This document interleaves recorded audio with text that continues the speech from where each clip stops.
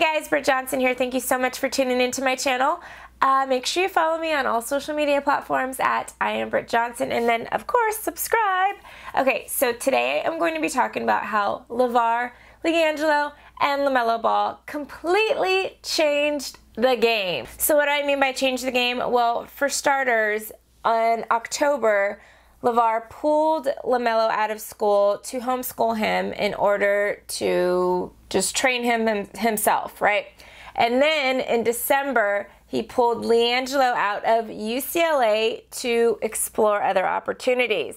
Well, now we know what those opportunities are. So I looked it up, and the average salary there for a player is about $500 a month. Yeah, that's it. But Lavar did say it's not about the money. It's about getting these guys in a program where basically Lavar can probably still run shit, right? And I think this is going to completely change the game for basketball. So as we know now, it is one and done for college. The players have to go to school for 1 year, and then after that, they can join the NBA.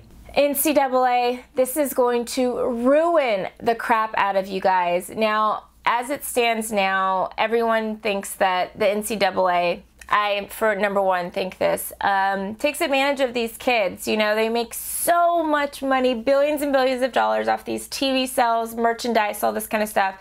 These kids end up with nothing. They have poor conditions that they live in a lot of places. Yeah, whatever, free education, but they can't take the courses that they want to take half the time because they have to follow around their either football or basketball schedule. So what Lavar has done by bringing a 16-year-old and a 19-year-old overseas together to play is a new generation of parents who are going to start thinking, do I really want my kid to go to school for 1 year at UCLA or UNC or Duke or Kentucky or one of those schools where the school is taking advantage of them, they're not making any money, when I can have them go overseas and play pro, and it's all about basketball. They focus on their basketball skills 100%.